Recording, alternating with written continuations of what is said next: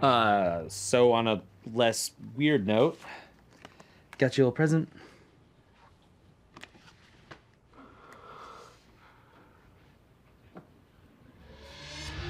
What is this?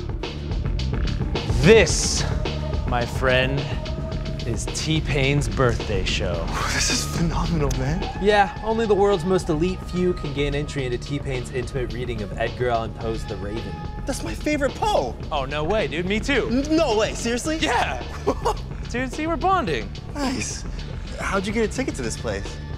You know, just think of it as a way of me saying thanks for staying with you. Well, you're welcome. Yeah. Oh, show starting.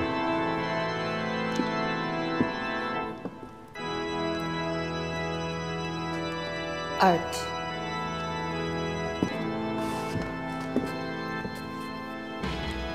T-Pain.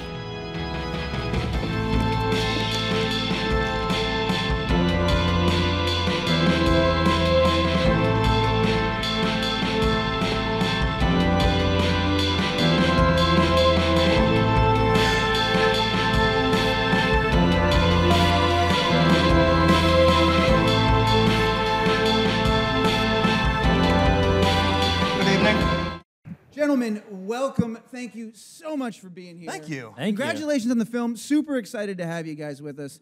We're going to talk about Ghostmates in a second, but I do want to say congratulations. Also, you recently celebrated 11 years at Smosh, right? Like, Yeah, we're 11 we're years, old guys. people. 10 days ago. Yeah. Wow. That is incredible. Yeah, we I should be think. dead now. Say that again? We should be dead now. Yeah, well, close to it at least, right? Yeah. So, did you guys do anything special for the celebration? Was there a big party? Or something like that? We tweeted thanks. That's good. Yeah. We might have given each other a high five. High five. We're like, yo, did it. 11 years. Yeah. Was it thanks or was it THX? Was it abbreviated? I just did like THXGUIS. Got it. Yeah. Got it. Is there an emoji selection Yeah, process? yeah. Okay. Yeah. All day. All day. Fantastic. Well, I sincerely, I think that's a huge thing. And what I love about you guys, when I was, longtime fan, but also Smosh, it kind of reminds me of. It's one of the great internet like empires. I think of like Rooster Teeth and those guys who started off with their shorts. Or you think of like even Chris Hardwick and Nerdist, and how like that's evolved into this big empire. Was that? That couldn't have possibly been the vision from day one, was it? Because you guys are massive now, and it's incredible. No, we just love to make each other laugh. Yeah. And we started making videos, and we're like, oh my god, other people like this, and they're laughing with us, and not at us. It was really weird. There might have been some laughing at us. Okay, but there was probably a lot little of bit. that actually. Yeah. It's a give and If you've take. seen our first videos. Yes. Yeah. One of the most emotionally moving performances of the Mortal Kombat theme song that I've seen. Yeah, Like, thank you. It was pretty incredible. It took a lot to get into the spirit of Mortal Kombat. Well, to truly test one's might, you have to, right? You have to go that far and get involved. They don't just say test your might for no reason. Right. There's a story there, and I think you guys told it beautifully. To that end, who are some of your early comedy influences when you guys were starting this out and doing this? We loved South Park. We watched that all the time. Lonely Island, I think we kind of were watching them before they started blowing up on SNL. Yeah, they didn't. When we started watching Lonely Island, they weren't on SNL yet. They did like Just Two Guys and the Bing Bong Brothers. Like they're like Very good, yeah. old, like OG YouTube when people were still doing. A lot of people were still doing sketch comedy at that time. Is it weird to still think of those things? Like, as you were saying it, I was like, oh, classics. It's like, those are classics now. Like, does that ever, like, that passage of time, it's happened so fast, does it ever kind of, like, blow your mind? Yeah, it doesn't even feel like any time has passed. Yeah, at all. You know, I'm like, oh yeah, we started 11 years ago. I remember being 11 years old and being like, wow, so much of my life has happened right now. But like, it's only been 11 years. You're a really introspective 11-year-old. There's so much ahead of me. It's funny that you guys mentioned Lonely Island. I totally got that vibe watching some of the older stuff and some of the newer stuff too. Also, you kind of sit in this place between SNL and Mad TV, I think, like with kind of the vibe, which is a lot of fun. Is there ever a discussion about that and the tone that you're going for, or is it just really what makes you guys laugh? I mean, we like to do what makes us laugh. It worked in the beginning, and it's worked ever since. Like whatever we find funny and whatever we're passionate about, we just want to pursue that. And as long as people keep enjoying what we enjoy, then that's great.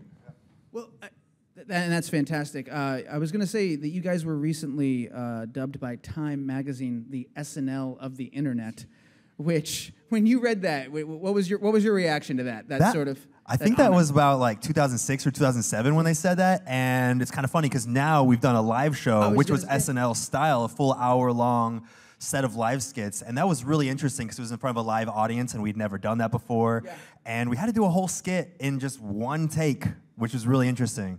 I loved. I thought you guys nailed it. It was fantastic. I'm trying to remember at the end the alien sketch that you guys did. Intergalactic Whip. Yeah. Oh man, that was fantastic. Yeah. Was there something what did you guys kind of learn from that process? Sort of a different approach to this thing that you've been doing for 10, 11 years. I mean, I think that we learned that there's still room to evolve and try new things all the time. I think something that's kept us going is trying new things constantly. A lot of people we've seen from the internet, at least when we first got started, have kind of fizzled out, and I think it's because they kind of just kept doing what they were doing from the start.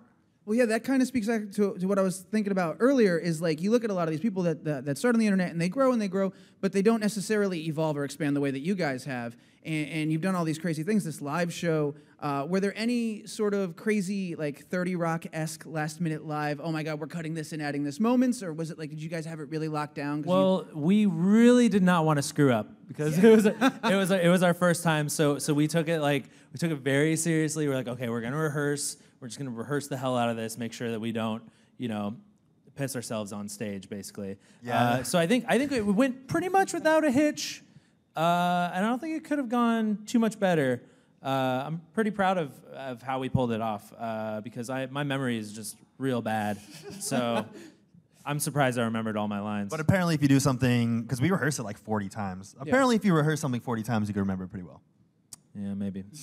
Still know if I know all the planets. Well, that's why you guys don't usually see this, but we actually rehearsed this conversation about 37 times, so I'm feeling a little concerned. We're not messing up We didn't yet? hit the 40. I still miss that talk about the great whale. Yeah. Like we were going to get to that. We were supposed to open with that. We started off with the sperm whale, and it changed, and I... Well, that's because I giggled when you said sperm whale. Yeah, I know. We had to change it. We had to stop the whole thing. Yeah. That's my fault, honestly. That's me. Should we start from the top? We come back in? Yeah, I tell you what, everybody leave. We're going to reload the audience. Yeah. Was that T-Pain that you were playing at the beginning? Can we roll that again? We're going to roll that. Okay. We're going to do that again. Okay. How great was T-Pain, though, right? T-Pain is incredible. We're going to get to that. I do want to get into the T-Pain. He T-Pain. didn't even say anything in the clip. He doesn't need to, honestly. You saw the movie, plenty in the film. I got to say, but even if it was just that, his presence is amazing, and I do want to get to that. But there were a couple of things I just wanted to tidy up because speaking of like cool people that you got to work with on your last movie, Smosh the movie, you guys got to work with Michael Ian Black, which I mean that's sketch comedy royalty right there. He is a treasure. Yeah, tell me about him. What was that like? Just to have him, just to be in his presence and work with him. We had him here a little bit, and he's awesome. Yeah, he was amazing. It was great to have somebody that's just a natural comedian, natural improviser. He came with a bunch of his own stuff, and we ended up using a lot of that. He's just really good. It's funny when you said he came with his own stuff, and it took me a second to catch up and realize you meant material. I thought he showed up with like his own clothes, his own food. I hope you don't mind. I brought my own makeup. Just works for me. Works My for travel bag with my vanity light. He's so pro. He brought all his own stuff. Yeah. Wow. That's incredible. Did you guys, when you were going into the live thing, did you call anybody up for advice or anything like that? Did you reach out to Michael or anybody be like, hey, we're doing this crazy thing? Any words of wisdom or anything like that? Or No, but we should have. We really should have. Yeah, we didn't really We didn't connect with the outside world much during that time. Yeah. We were just locked away in a basement. But I think we wanted to do what our idea of a live show was. So we bring something brought, unique. Yeah, so we brought the sort of Smosh flavor to live sketch comedy. What flavor is that? A little spicy. Yeah. is it similar to like the Airheads white one? It's the mystery flavor. You don't know. It's like the mystery one, but it's also got chili powder on it. Yeah. A little like it It's more sounds like gross, but you're like, I kind of like it. Yeah. Well, I mean, I think it worked. The isolation thing was probably a sound technique because it had a great vibe to it. It did feel very Smosh, but it also had that fun sort of authenticity of a live production. So kudos on that. So worked with Michael Ian Black. Second movie now is coming. Ghostmates. Super excited. How are you guys doing? Have you done a lot of press? Where are we in the junket? Are we the first spot? You're the numero Number dos. Yeah. Nice. Who's So number we're one? still fresh. We don't hate everything. Yeah, I was gonna Yeah. say, you're still telling the same Yeah. stories and you're okay with it, right? So you guys liking the process? I mean, you're not new to this. You've been doing it for a little while. Are you kind of in the rhythm? It's fun for you. You enjoy it. Yeah, this process was really great because we had so much creative control over it. YouTube allowed us to pretty much do whatever we wanted. For the movie. Yeah, for the movie. For this interview, too. Yeah. Yeah. When we wrote the first draft, we sent it to YouTube, as you do with a studio, and they gave us 2 notes.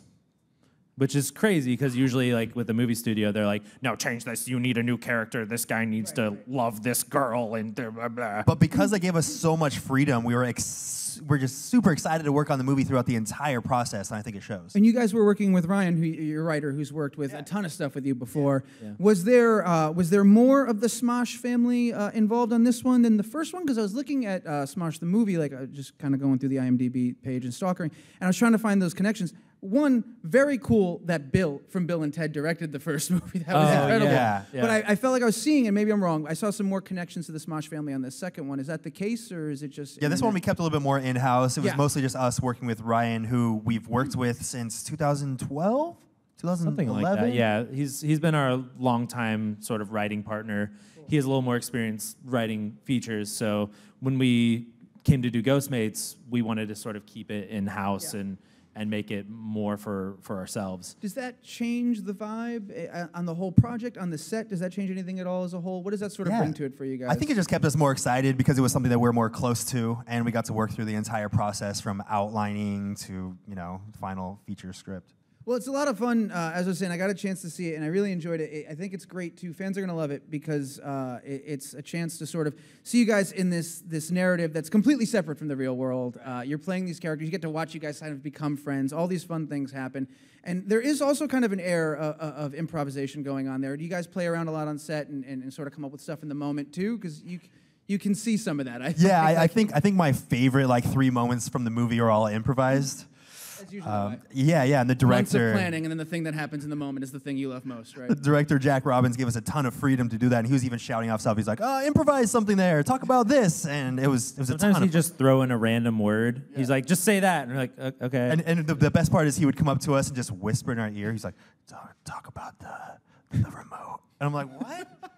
It's like he wants to surprise the other person. Yeah. I like that. That sounds like a lot of fun. How many hours of B-roll footage do you have of you being possessed? Because there's a moment where you go full Jim Carrey windmill arms, I think, which is super impressive.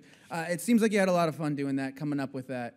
That was my hardest scene to do, and Yeah? that was the last thing we shot in the entire movie. And I was just nervous about it the whole time because it's like a lot of lines, and I'm doing full body stuff, and I was sore for 4 days after that. Dude, it's the definition of going for it. He gets freaking possessed. went for it. It's awesome. Yeah, and he gets possessed earlier in the movie, and he swings his arm and he's hitting stuff off the table. Yeah. And he hit it so hard that he cut his hand open. I just kept going. I'm going for that Oscar right now. Yeah. I'm going Leonardo DiCaprio. I was going to say, right you're now. doing the DiCaprio. You're just going to keep working the scene. You walk over, smear your blood on his face. We're just going to keep I doing should've this. done that. Yeah. The only Well, thing preventing me from that There Oscar. goes our chance at the Oscar. No, I know. I'm sorry I didn't smear blood on your face. Next time, buddy. Next You're time, smearing please, blood, the director please, leans will in. you? If you ask nicely. Okay. You're smearing the blood, director leans in. He's like, say albatross. You're like, what is happening right now? What does this film become? Okay, let's dig into it, man.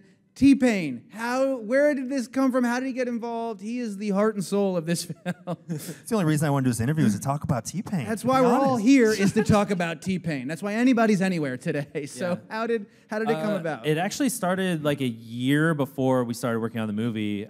His manager saw a couple of our videos, and he hit us up, and he's like, hey, if you ever want T-Pain to be in a video, he's willing to get weird. And we're like, First of all, What a we're great like, pitch! We're like, what the hell does that mean? he literally said he's willing to get Just weird. let you know. I had to look up the definition of the word weird to make sure I was understanding this correctly. Yeah. What a great call to get. So we pitched a couple things to them, and it never quite worked out. And then while we were writing the movie, we wanted this one sort of character, and we're like, well, we probably won't get him, but let's just write in T-Pain for now. We're like, let's Just write in the say most it- perfect character for this role. What was your backup after you wrote everything? If you We couldn't had get no No backup. idea. We're like, No if idea. this doesn't work out, we're all screwed. in, But all we'll in probably on T-Pain. Yeah. So we had T-Pain written on there and everything from the very beginning. And we're like, well, it's just a placeholder because we probably not gonna get him. Yeah. And then we ended up getting him, and he was amazing. Like he blew us out of the water. I was nervous before he came on set because we don't audition T-Pain. You're No. like, I just want T-Pain. That's You don't it. have to audition. There's one T-Pain, So that's we're the like- one, and we want him. Yeah, so we're like, how is he gonna act? Is he, how great is he gonna be on camera? But he came in, he blew us out of the water. Really, he made us look really bad. Did he? Was there a reaction to the script or anything, or no? You sent it to him, he got it, and you were like, "Yep, he'll be there at this time," and you're just sitting there, kind of waiting for T-Pain to That's happen. what happened. That's what happened. That's kind of the only way it should happen, right? That's pretty incredible. And he also came with his own stuff. Well done. You can look up the word stuff. Super professional. Weird stuff too, because he was ready for He was anything. he's willing to get weird. Yeah. Yeah. and he conveyed that the moment he walked in the room. Did he? So he's totally game. He's having a great time. Was there a lot of improvisation from Oh my T-Pain? God, he brought so much content. Almost all the stuff that you see in there. There's a bit where he's like saying all this stuff about why he had a great life and all the things that he has and that he's done. And that was all improvised, all the stuff you see in there. One of my favorite lines is he goes, "Oh man, my dog's up here." It's just like there's all these weird non sequiturs that you don't expect T-Pain. One of the great things to think about T-Pain is that there is sort of like this public perception of like T-Pain. He wrote that song years ago. He's in love with a stripper. He's the autotune guy, right? All that stuff. But he did. I don't know if you guys saw when he did the Tiny Desk performance for NPR. Oh yeah, that was good. It's like you were there. I was there. You were physically in the room. And I brought the my own Tiny stuff. Desk? Were you playing Tiny Desk? Maybe. Maybe. That's Look closely next time. That's all I'm going to say. I'm going to zoom in. Yeah. I'm going to do it.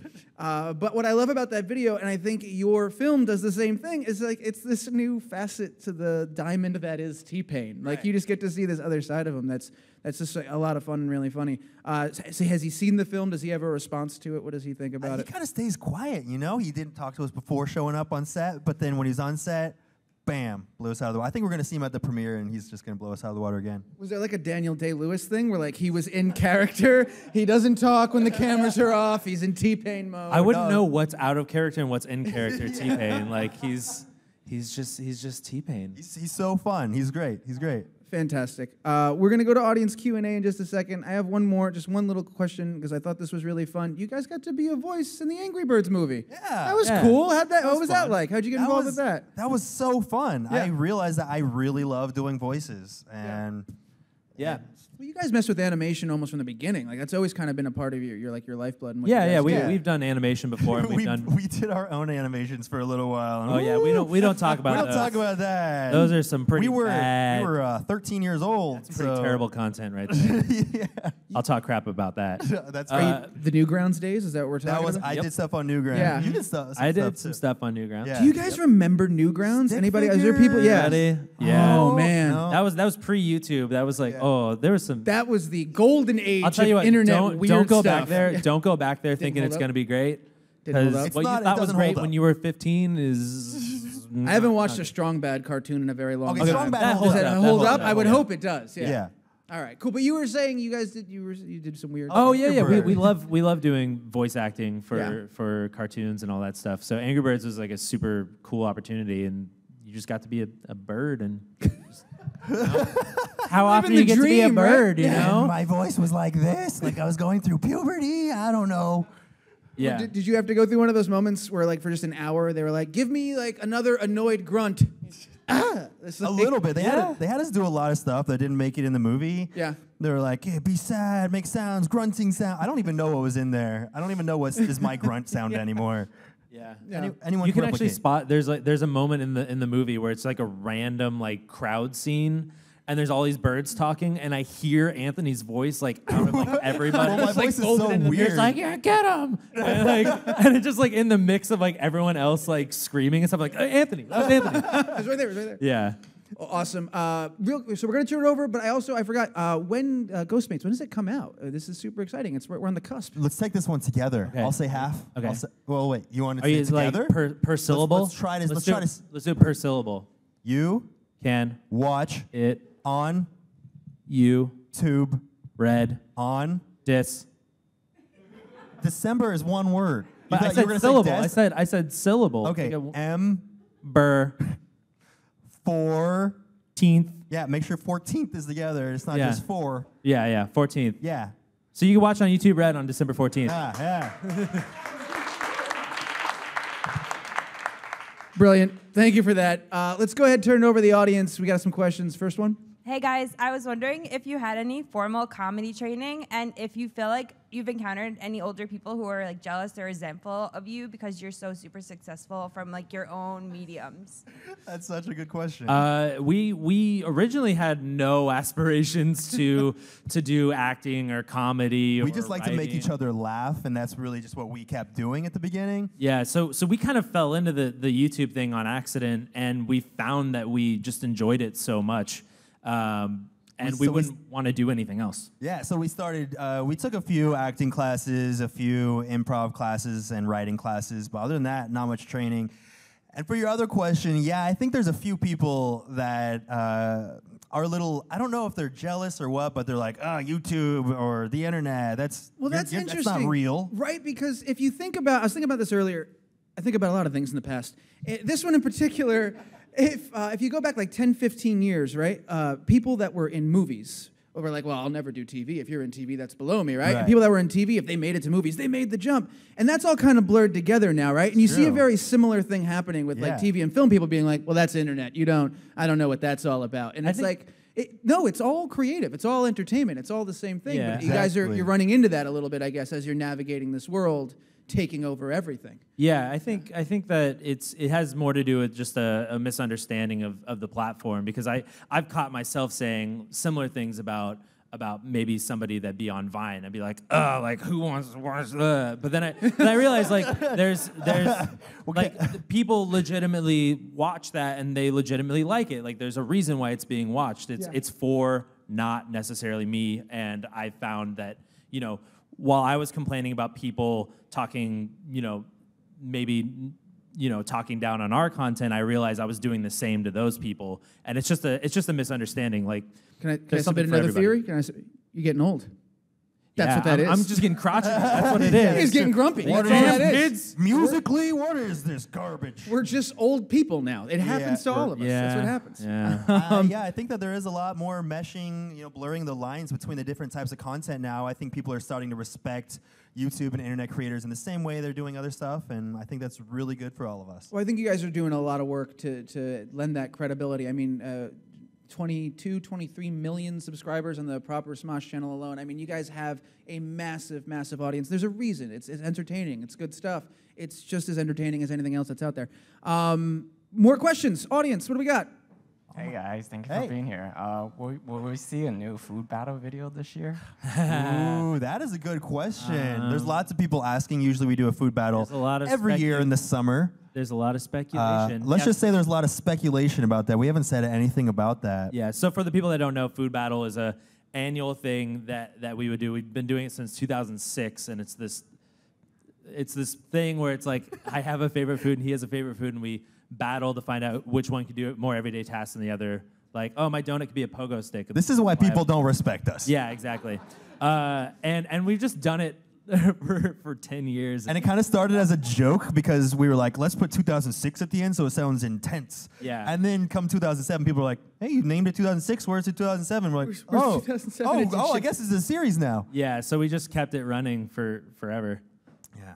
We're going to keep 10 that answer years vague. of that. 10 years. Yeah. So, the year's not over, so we'll see. We'll see. That's right. I think we have time for one more question. You are wearing a Smosh shirt. I just noticed that. Damn. That is amazing. Were you in the lobby earlier? Woo! So, hi. So, how different was the movie experience from Smosh, the movie? Like, was it a drastic change, or was it just tiny differences? Yeah, I think it was different all throughout the entire process. This one we had a much bigger hand in. We worked closely with our writer and the outline process all the way up to the final script. And this one we also took a different approach. We felt like we wanted to evolve a little bit, so we started writing it as more of just a story that we really enjoyed. And then we started trying to find ways to add our brand of comedy to it. Yeah, because I think sometimes with some comedy movies, they focus just on the comedy. Even our last one, we kind of did that. Yeah, and then you always get that sort of response from people that watch those kinds of movies. They're like, well, it just felt like one really long, drawn-out sketch. So we really wanted to focus on telling a dramatic story first, and then putting comedy into it wherever we could. Yeah, I think it's a really big evolution for us, and I think you'll see that when you see it. Yeah, perfect word, evolution. You put them side by side and you can see it. And it is. I think it's a lot of fun. I think fans of Smosh or otherwise, it's a great movie. You guys are going to love it when you get to see it, which is on December 14th. Yes. There we go. Guys, one more time, please join me in thanking our guests, Anthony Padilla, Thank you. Ian Hecox, co-founders of Smosh. Don't go away. We got a lot more show coming up.